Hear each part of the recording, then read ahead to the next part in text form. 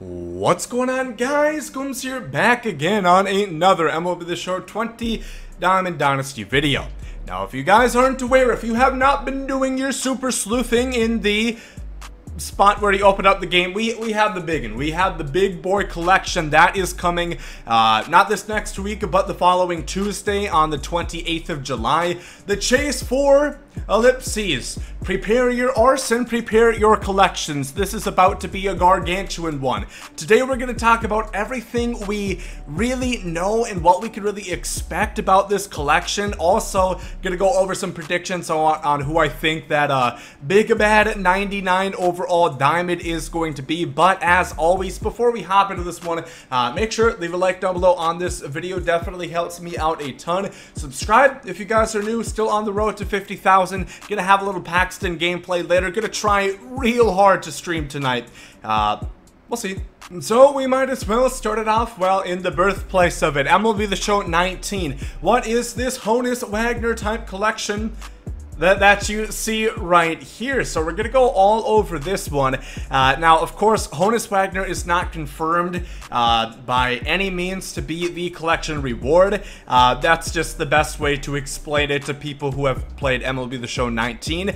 So there's a lot of stuff. If you guys did not play last year, or if you did, there's a lot of insight really to go after here. So the big thing with Honus Wagner, of course, was collecting pretty much, you know, just gathering a bunch of every card series in the game, more or less. You needed all of the base series, being the Breakout, the All-Star, Veteran, Hardware, Rookie, and Postseason. Those I consider the base because that's, if you get a flashback, it's just one of those. We're not talking about Signature or Prime or something of that standard. But what made this collection really hard to get is the fact that a lot of these cards came out earlier in the year. Some of them may have been event cards, some of them may have been those World Series cards, and they shot up in price as soon as we saw this. However, now that we know it's coming, they just dropped it out of nowhere. Like Chris Hansen, they just dropped a bomb on us. Like, what are you doing here, sir? Going after this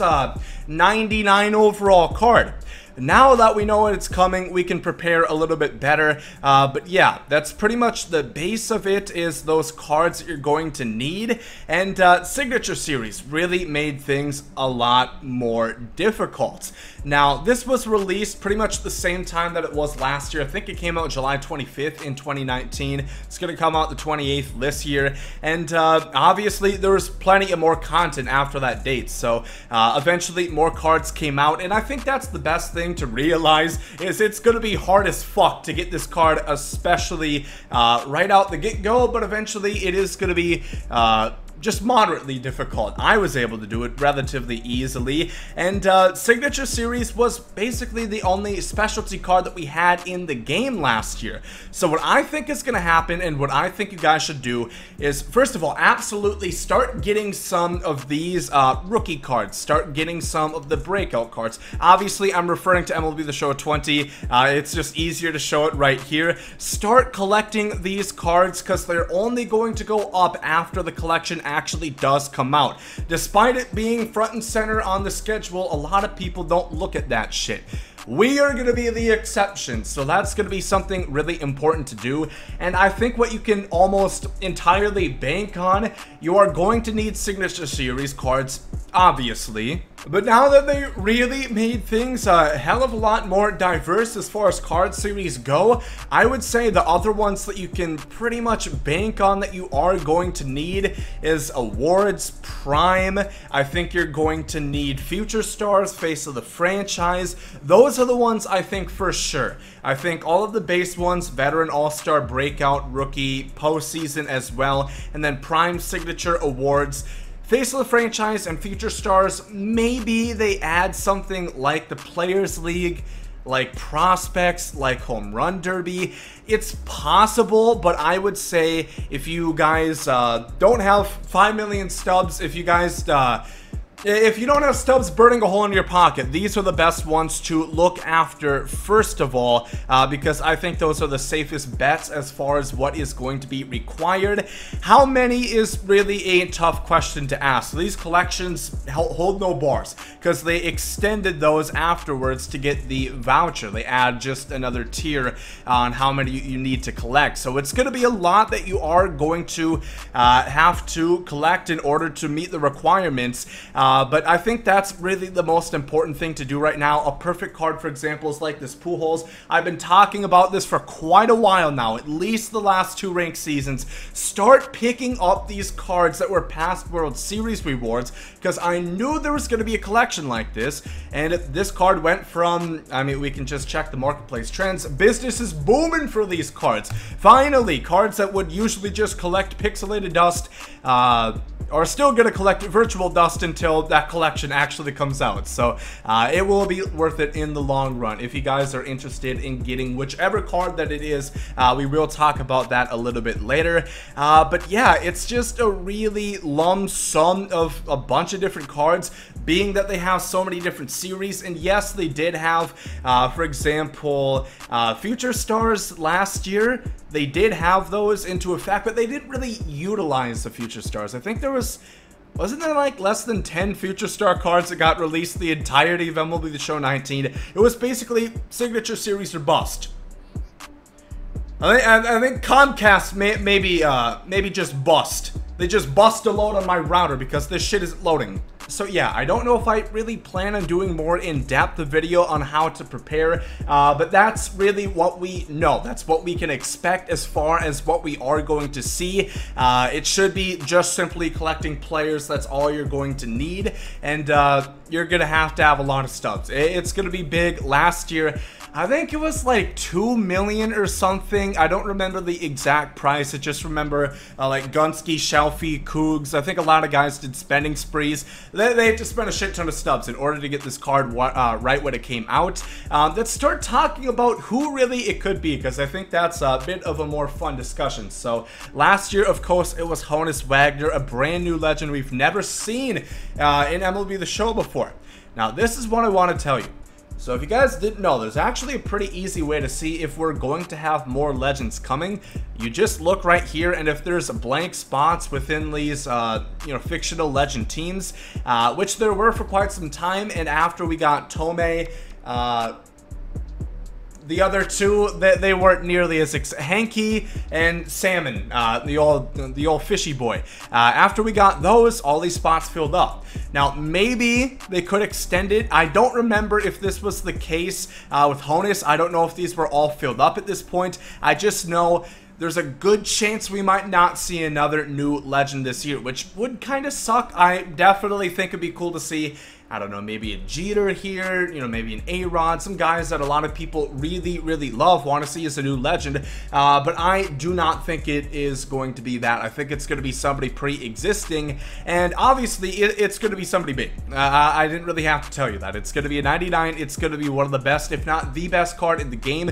Honus Wagner last year, as you can see his stats, he was amazing. He could play pretty much everywhere on the diamond. He had maxed out speed, damn near. He had fantastic fielding, near maxed out contact, and like 90 power. For a shortstop, that's really all you ask for, plus the versatility.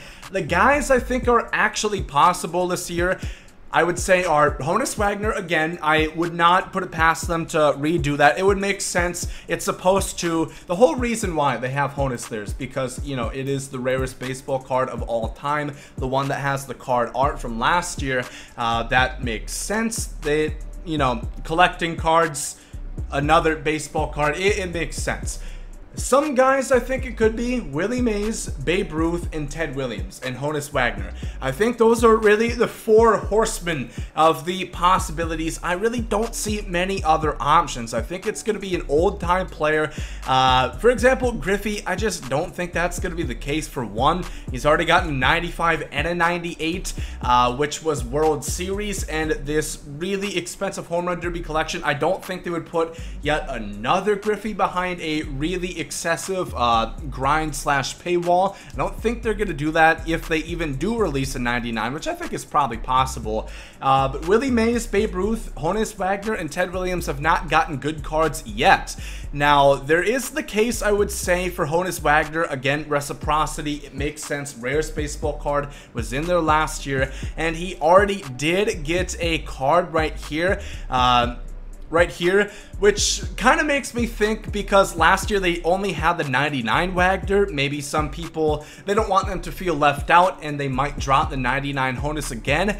I really hope that's not the case. I want to see somebody brand new. Willie Mays, I think, is pretty possible. Of course, he was the live series collection last year, so it would kind of suck to see him again be even a harder collection to complete than it was last year. But almost what I would say is my favorite, and I think this could be an extremely cool concept. I don't know what you guys think. It could be Babe Ruth. Maybe he's just a regular player. Maybe he is a two-way. I think that would be a really interesting combo. Of course, he's not good. I don't know. It's tough to say, though, because Babe Ruth was never a 99 overall worthy pitcher. They could just make it fake.